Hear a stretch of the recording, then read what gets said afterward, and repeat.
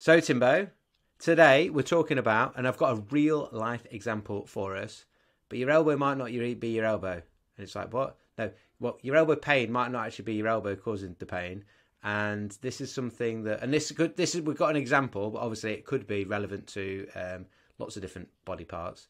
But we've got the real life example was a young man, aka Rousey, shout out. He came to his first school calisthenics workshop 2 weeks ago now, and he had an issue with his elbow that in the morning I used an example to say, well, I don't know whether what the situation is with your elbow. He was just complaining about it. He says, just consider that it may be coming from higher up the chain or lower down. So could it actually be coming from your wrist, or could it be coming from your shoulder? And things unpicked throughout the day, and we saw in some muscle up transitions like what the actual issue was, and actually made some quite quick changes right there and then, which was just a nice example for him to feel and see, but for the other people at the workshop to see and experience, and wanted to share this on the podcast. And we'll let you unpick it a little bit, and we'll go into some detail. But for people listening to the podcast, just to consider, like, when, we're big advocates of like moving pain free and enjoying your training and all that good stuff. And so, but understanding that when we're trying to redefine the impossible, we're trying to do some stuff that's difficult at the time. We're trying to push the envelope, like we're trying to do something we didn't used to be able to do. You're going to do a PB, then we're pushing those boundaries that you may pick up niggles along the way. We're going to try and stay away from it. But when it happens, that just because, and the elbow is a real classic example in calisthenics that people experience, just because the pain is, you're feeling it at the elbow, is the elbow just getting bullied because you're lacking strength, range of motion, stability, higher up the chain. I think that was an intro. I think that was an intro. That was a bit different to normal. I couldn't help but thinking, does he know his arse from his elbow? It was like... That was a different question. Say more than Jacko. That was a different question. Other than, if you want some of the highest quality coaching available in the world of calisthenics, like to dive into having your problems solved and... what's the right word I'm looking for there? Solve is probably enough. Have your problems solved by our expert team of coaching. Then you can also come to a workshop. And we happen to have one on this weekend in the great city of London. London, UK. As it stands, as we record this right now, there's 2 places remaining. Now, I don't know, Tim, by the time when this goes live, compared to when we signed it, whether someone's signed up, maybe a couple's come along. Maybe someone's pulled out, and there's another one come available. Maybe there's 3. I don't know. But if Move you go quickly, is that what you're saying? Well, I'm just saying, I don't know. But all I know is I'm going to be there in London, 6th of March, this weekend. It's Sunday. Come and have a little bit of a Sunday sesh, a little bit of Sunday work, as The Rock would say, a little bit of Sunday work. We're going to have a good time. It's a full day, the movement, strength and play experience, we call it. Full day workshop, which is 125 quid. And there's potentially a couple of places still left. Come and bag those, and we'll see you down in London town. Right. I don't know what we're going to talk about. We're going to go wherever. I'm going to start. I sometimes say when I go to presentations, what are we going to talk about? I was like, I don't know. I'm going to stand up. I'm going to start talking. I'm going to see where we go. That is exactly what's going to happen right now. There are many thoughts, Jacko, many. Let's have a jingle first, and then we should dive into the many thoughts. Okay. Roll that jingle.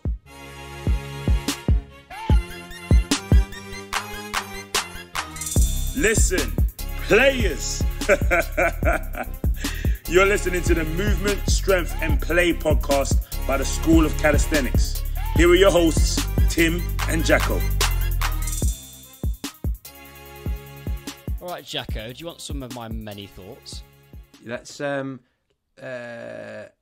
let me give you a little rundown so people or some context. Yeah, let me just give the tiny bit of context. So in the morning we're doing movement assessments, and we're doing this, that, the other, upper and lower body. It's a full body experience at the school calisthenics. And young Rousey goes, he's older. You know when someone's, I've been there for a long time with a bad elbow, and the way you hold your elbow and you like rub it, and it's like this, and yeah, I still got something here, and he's pointing to the outside of his elbow, and he's like, yeah, it hurts hurt it on muscle ups, yada yada yada. And I said, was he from Yorkshire? I can't remember. I'm practicing. To the story. I'm practicing for a move to Yorkshire in less than 2 weeks. You'll see those watching on YouTube. You see the setups change because I'm gradually selling everything in the house. So I don't have a desk at the moment. So I'm like, yeah. Anyway, we haven't got a dining room table. We eat our meals on the floor at the moment. We're going off piece. So Rousey and his elbow goes. No, so I say to him, well, it might not be your elbow. Could be your shoulder, could be your wrist. If you're talking about when your muscle up transition, like we're probably thinking about shoulder, yada yada. We'll sort of see this afternoon. And I got a little bit excited in the afternoon because I did preempt in the morning and say like, look, I've not screened you and I've not and I'm not a physio, but just to give a bit of context for everyone else that was at the workshop to say like his elbow pain might not be coming from his elbow. If he was complaining about from handstands, it could have been his wrist. But it was like the context of that. So when we got to the afternoon and we were like doing some stuff towards the ring muscle up, and we were in the bottom of a ring dip where your transition ends, and his right elbow was the issue. His right shoulder or his right elbow was like right out to the side, and his shoulder's in a compromised position compared to the other side. And clearly he was lacking some like range at the shoulder going into extension. So I went back and like with one-on-one with him, like just looked at some of the movement assessments we do around the shoulder. And it was like, okay, I thought I was tight. And so he felt it and he had a bit of an appreciation of that. And ultimately it seemed very much like that posterior cuff capsulary was like, Mingos to be technically correct in anatomy terms. And this is actually to throw this in there. I didn't mention this necessarily to him that much, but like we didn't get into the chance to go into the detail. Like, so why is that so tight? We just released it for him. He just used a massage ball, just got in there, released it off, redid some movement tests, and he had a load more range. Checked the bottom of his ring dip, looked loads better. And then it was like, right, he wanted to have a crack at his ring muscle up, and he literally, pain-free, did like 3 reps in a row and was like, that's ridiculous. I was like, well, it's not. It's just that you were tight. We found out what the problem was and we sorted it out. In the short term. In the longer term, this is maybe a good place to see where you start wherever you want. But in the longer term, it's a case of then going like, okay, so why was that so tight? Like, is it because it's weak? Had he previously injured it? What's going on in there?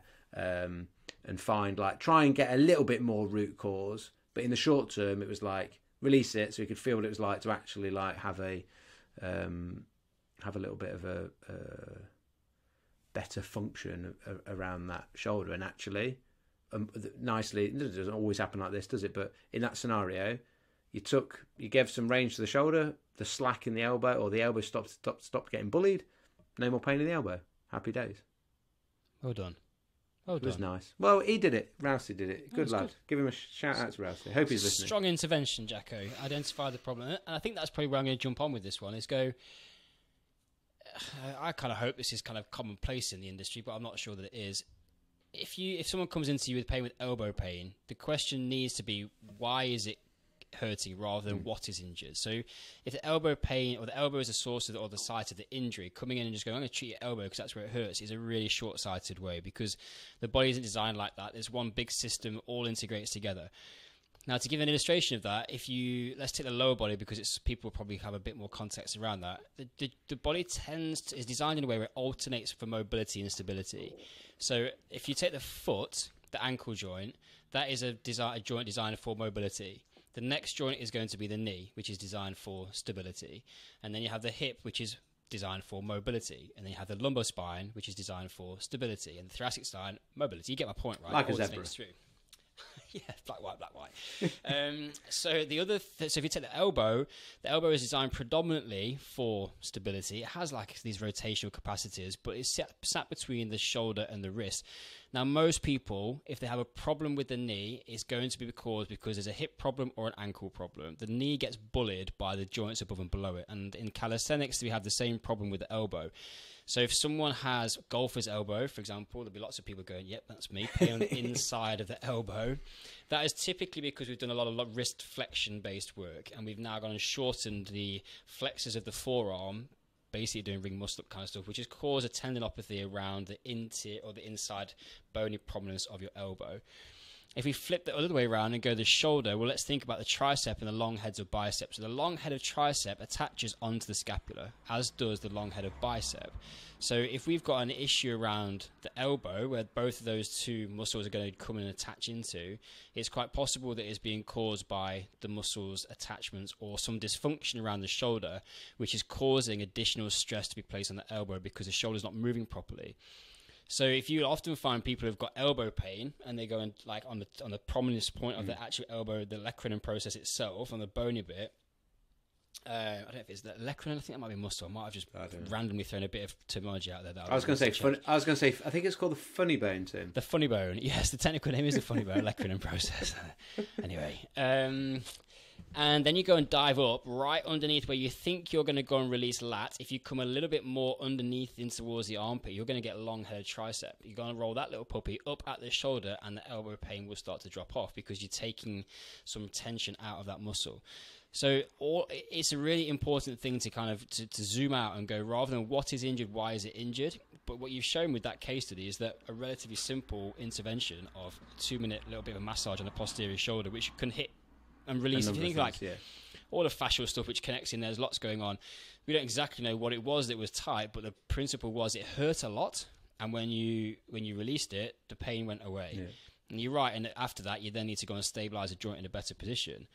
But I think people fall into that trap all the time. It's my elbow. Well, it's actually probably you need to look somewhere else if you aren't getting like any success of treating the elbow directly. Yeah, that's what I was going to say. That's why we do assessments, right? We look into what's the whole system look like, and then we treat where we think the dysfunction is. Now, I'm glad you said that, because I was going to say that particularly if someone's listening to this and they've had an injury, like whether it's the elbow or not, you've got something that you keep treating that area and you keep doing the thing, but it is not getting better, then either your intervention isn't the right thing for that area, or it actually isn't that area. And if you, again, this is one of the things where if you don't have to be a coach to watch a video back of yourself and see and go like, all right, my right side there, like, so this example with young Rousey was like, his right side did not, you don't need to be a coach to see his right side, when he was trying to go into the bottom of a dip or through that transition, his right side did not look the same as the left. And when it just looked like the right shoulder was having a hard time and struggling to get into, have any of that like internal rotation and extension at the shoulder. And if you break it down and go, like, take away any sort of technical or fancy terms, go, okay, so his shoulders got to move. We appreciate his shoulders got to move through that transition. And then you go, the hand is staying still on the ring. And the ring isn't really moving. Like, I know it's hanging from the thing, but it's not moving. It's like, well, if that's having a really hard time and that's not going to move, there's only one other thing that's trying to twist itself to make up for the tightness there. And you go, okay, that actually makes a bit of sense. And hopefully for people genuinely, if you like, particularly in calisthenics where you probably, it's not that you're doing bicep curls in front of the mirror and you can check that stuff is looking symmetrical and in line. You're upside down, or you're doing this or you're doing that, and you can't see. But if you video yourself and watch it back and look a little bit closer, look for a little bit more detail, try and find those things if you've got an issue, and start to think that principle that Tim mentioned all right from the start. Think of that principle of like, is it actually coming from there, or is it coming from higher up or lower down in the chain potentially? I think the interesting one for me around this is just recognizing the patterns that you're trying to get into, and then when you understand that, the complexity of what happens when you put that under higher intensity or load.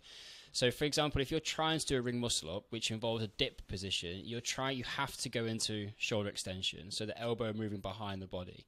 Now, Jacko mentioned gave me a little bit of a heads up on this case study before we started. If you've got a pole, you hold like a pole behind your back, so it's resting on your bum, palms facing forwards. If you can't extend and lift that pole away from your body, which will take you into shoulder extension, without the head of the humerus here and the shoulder diving miles forwards and rounding through and looking all kind of like it's about to pop out the front of your shoulder, Like, that's going to be a problem when you go into a dip position. And when you go into a dip position and muscle up on a rings, that's now unstable and under body weight. So you've got a lot more to do than standing on the ground lifting a plastic pole behind your backside. And you're potentially like shifting relatively quickly between two positions, particularly on a bar muscle up where you're actually creating that like weightless feeling. Then you don't leave the bar and hit it again, but you sort of are, in a way of like there's a sudden like reactive contraction, and that is going to that's challenging more so. Yeah, and you've got to go from that pull position to then into dip position. So your center of mass and where if you get into the biomechanics around that, like where you're pulling through, the levers and everything, that all changes very, very quickly. So you all of a sudden have to catch yourself in a deep dip position. So if you are struggling with elbow extension, either your body or your brain is going to compromise by going, fine, I'll let you have that elbow extension, but I can't create it through a good position. So to do that, I've got to let this humeral head dive forwards. I saw like an Instagram, a very well-known and popular Instagram account that shall remain nameless, of just talking about like... You've been following my Instagram account, my personal account, right? Have you done anything on the shoulder recently? And they were just talking about like basically treating mobility in the upper body like the lower body. And that annoys me, because the hip is a completely different... It's a ball and socket joint, but the architecture of it is completely different to the shoulder. So we can't just go and hang out in long extension stretch positions and go, oh, that's fine because I'm increasing range of motion, because whatever happens in the elbow is going to have a direct effect on the humeral head. And if you can't stabilize the shoulder and maintain it in a good position, then we're just, okay, you're getting range, but how you're creating that range could be because you're compensating up top. You can't, it's just, the shoulder is so mobile that you can't just affect it and go, well, it's absolutely, the hip, if you go and manipulate the ankle, the hip is largely going to stay rooted in the socket. It can't go anywhere. The shoulder doesn't work like that. So, like, understanding what are the movement patterns that you're trying to get into, and then have you got the basic fundamental movement ability to be able to create those shapes. So if you want to do a handstand, can you get your hands overhead? If you can't, and you do it with like a straight back against the wall, then you're going to have a really hard time creating a straight back in a handstand and getting into a good balance position, upside down, unstable, brain having a bit of a word with itself because you've now completely flipped its word upside down, and the vestibular challenge is different, all this sort of stuff is going on. So you've got to go and do the work to understand how to actually create the fundamental positions which I want to move into, and then you have earned the right to then go and play around with the actual loaded version of that. Now, not to say you can't do some handstand work whilst you're working on your shoulder mobility. Of course you can, but you can't ignore these things. Just expect it to happen because, one, you're going to end up in pain like Rousey did, or two, you're just going to hit a plateau where you just can't get through that ring muscle up transition. Yeah. And the solutions that might be, just do some more elbow extension because you're strong enough. You cannot get into the shape that you need to get into. It's not a strength, it's not a specific exercise, not a technique problem, it's a movement problem. Yeah. And, if you end up there in that problem, well, then you can come to a workshop, or you can join us online, and you can take advantage of all that educational content, particularly in we address all these things with assessments and movement preparation exercises to ensure that we don't end up in these positions. One final thing from me, which I don't want to open up a rabbit hole, so feel free to just go, yes, I'll sidestep this one. But no, you can just go, yes, that is really interesting, and let's talk about that in another podcast because it's potentially like very crazy. Another 20 minutes. So when we did that test of, I said to him, look, holding the stick behind me, I guess I'm not a really flexible guy. Like I'm not. When Tim does this, like you will get up to like parallel to the floor, like with your hands close together on the bar, relatively comfortably. So I come up and show him like what's sort of relatively normal, and he's like, crikey, because when he was doing it, I'm not even joking, he nearly couldn't move it off his bum. It was like, and watching it, I wouldn't have ever thought of this before, but over the years we've been exposed to more of like the neurology training side of stuff with the guys at the National Circus, stuff with Dr. Cobbett's eHealth Performance. And I was like looking at him going, and with my hand like trying to help him do it, like just assist him. Yeah. Like going like, him. Can you, no, I wasn't trying to rip it. I was just like, can you? And looking at him, guy was well put together, is well put together. Round, I was digging you. Is well put together. And part of me was watching it going like, I believe that it's like your body can do it. It's like your brain is currently just like not letting you. It was just shut off. It was like, and this is where we come down to like, what's governing that joint being able to move or not? How much of it is like, yes, it's length tension relationships. Yes, something was obviously tight, but and some inhibition going on, and yes, all those things, and all those things come back to like the brain, and his brain was just not letting him do that. It wasn't like he didn't have a bony block at the back of that shoulder that meant that it couldn't do that, but that's almost what it felt like. And I just find that fascinating. I think the interesting thing there that backs that up for me is that you didn't do a lot and you're getting 3 pain-free repetitions. Yeah, exactly. So it wasn't like all of a sudden we've done loads of stretching, lengthened loads of stuff out. You basically told the brain, just back off in this area, give me a little bit more room to play with. And now actually when you do that, you allow the strength that he did have to come to the fore and actually do what it wanted to do. I mean, you rolled the back of his shoulder, which is an exercise which is in pretty much all of our programs, for 2 minutes. It was super sore, but it did something, I would imagine, from a neurological perspective, which gave him the range of motion which was required. Yeah. And if someone says that's a placebo, it's not. This kind of stuff does work. It wasn't some magic that happened it is kind of. And also, side of things, but news for you, placebo also works. That person who's saying it's placebo. So there is some very interesting stuff around that. Yeah. Like the biopsychophysical model in physiotherapy at the moment is a real kind of talking point of pain manifestation. And like I've done some stuff with Ian Halsey before, and he's like, someone would come in and go, I hurt in this position, I hurt when I do a pull-up, and he would go, show me do a pull-up then, and he'd go, oh no, it doesn't hurt. And he'd be like, well, it's the belief that it has of who the people you. It's mad, isn't it? Down the hole. It gets to a stage of things where we are really. It is not always about the mechanical approach to a movement. It can sometimes be about whether you believe that you can do that movement or not, and so that puts it back firmly into the neural system. I wanted to wrap up with one final, because it's a nice message that would always ends up coming out in a workshop of like strength underpins everything in calisthenics, and the case study example, Rouse, like I say, me saying he's well put together means that like there was some junk on that trunk, like he's trained. He had some muscle mass, and he was strong, and so the strength wasn't an issue at all. And allowing that freedom of movement allowed the brain to access or allowing to use that strength he had.